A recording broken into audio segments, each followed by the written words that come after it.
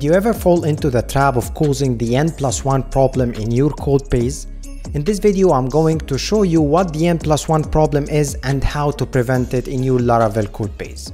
In this example route, I'm loading all the products in the database and I'm going through each and every of these products and load the prices and dump it in the browser at the end. If we go to the browser, we can see that we are loading all three products and then we are loading the prices for each of these products. Let's go check the queries that ran inside this route. So we are going to use the db facade and call enable query log.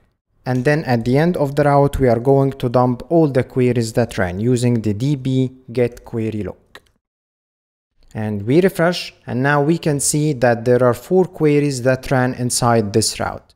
A query to get all the products from the database, and another to get the prices of the first product and to load the prices of the second product, and the last query is to load the prices of the third product. These are 4 queries. Imagine having hundreds of products in your database. These will lead to hundreds of queries.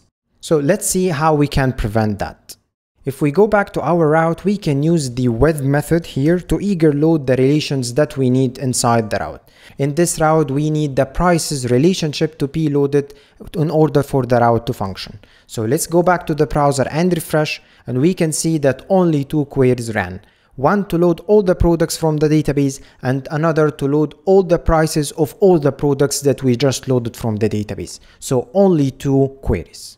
This is great. However, forgetting to use the with method here is very easy. It's a very common mistake amongst developers. So Laravel helps you by adding the with attribute to models. So let's remove this method here and go to the product model, and then we create a public property called with.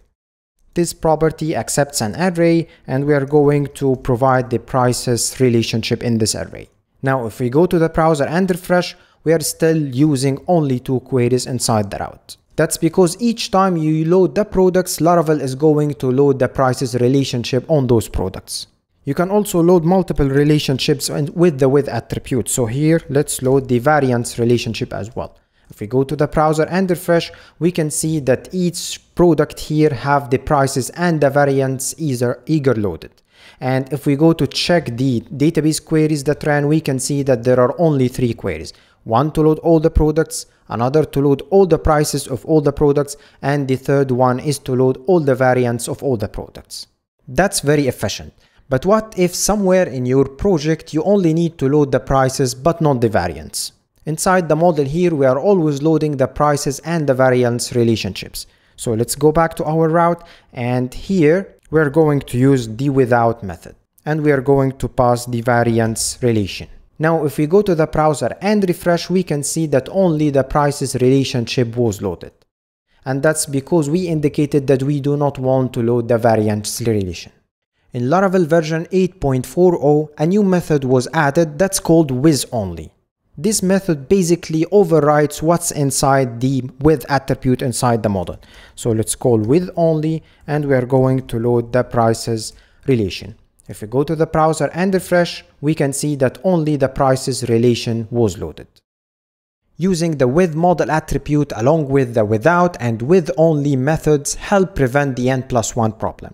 However, it introduces some complexity when dealing with deep nested relationships. You also may accidentally load model relationships that you don't need to use inside the current part of your application. To help you prevent the n+1 problem without the complexity that comes with the with model attribute, Laravel 8.43 ships with a preventLazyLoading method. If we call this method inside a put method of a service provider, it will throw an exception each time lazy loading is happening or the n+1 problem is happening. So let's go to the app service provider, and inside the put method we are going to call model preventLazyLoading. Let's go back to our route. And let's remove the with_only method here. And we go to the product model and remove the with attribute. And now we should be lazy loading or causing the n+1 problem inside this route. Let's go to the browser and refresh, and we can see the exception being thrown. Lazy loading violation exception. And the exception message says that we are attempting to load the prices attribute or the prices relationship on the product model, but lazy loading is being disabled. The preventLazyLoading method is very handy, and you can also configure it to only apply the restriction while the application is in a development environment. And to do that, let's call here app is production. And now the exception will only be thrown if the application is not in production environment. If we go to the browser and refresh, we can see that the exception is still being thrown. That's because we are inside the development environment. But your users inside the production environment will not get this exception. With the introduction of preventLazyLoading, Laravel makes it quite hard for you to fall into the trap of writing code that causes the n+1 problem. Neat, isn't it?